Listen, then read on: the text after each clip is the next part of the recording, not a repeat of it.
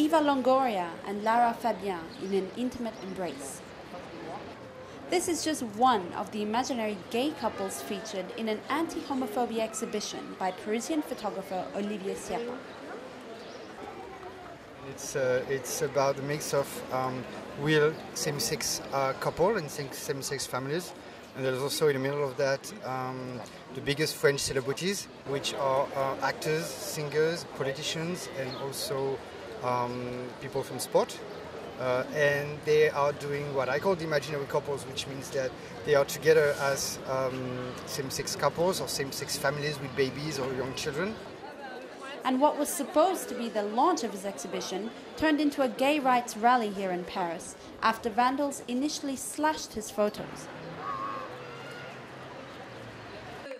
Paris mayor candidate Anne Hidalgo was on hand to lend her support.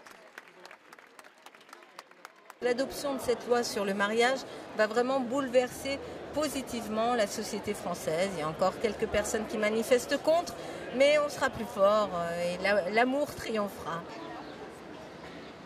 Ciappa says the exhibition will become national, and then he hopes maybe international.